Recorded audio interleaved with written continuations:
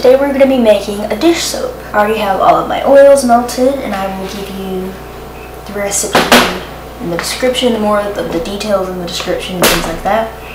But this recipe is going to have coconut oil, soy wax, and castor oil. Now, some things with dish soap is normally when you make soap, you have a superfat. That is an amount of oils in the soap that will not be turned into soap. You know, it helps her as like a safety buffer, make sure you're not putting too much lye, and if you're going to be using it on your skin, it'll make it feel more gentle and things like that. But when you're washing your dishes, that's not something you're really worried about. It can leave a residue if you use a superfat, so this recipe has a 0% superfat, got 80% coconut oil, 15% soy wax, and 5% castor oil. And for my lye water is pre-made, I have some sugar in my water to help with some more bubbles. I'm going to be putting these in single bar molds. Now one thing, of course, when you're making soap, you always have to have lye safety, gloves, safety, glasses, and goggles. So I'm going to pour all of my oils, combine them, and then we'll add our lye. This is my soy wax.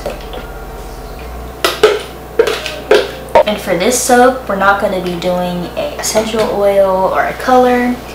I know some people prefer to have a scent or something for their dish soap, but it's not something I'm totally interested in, so we're just going to keep this simple.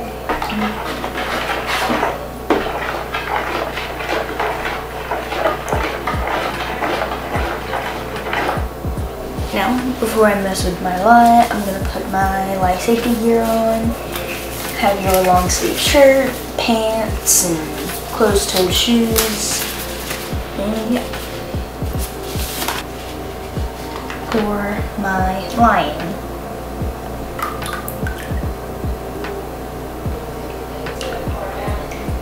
in. Mix this in some, then I'll blend this for a little bit.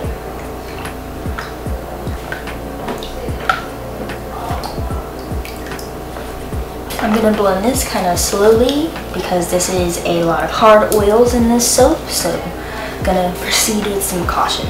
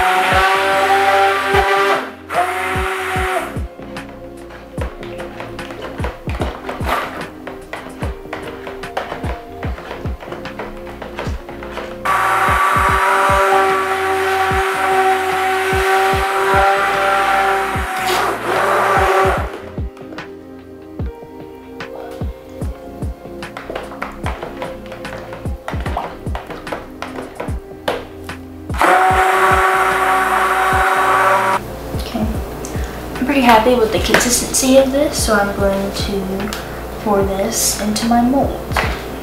It's like a kind of, can't see it, it's a sandy color.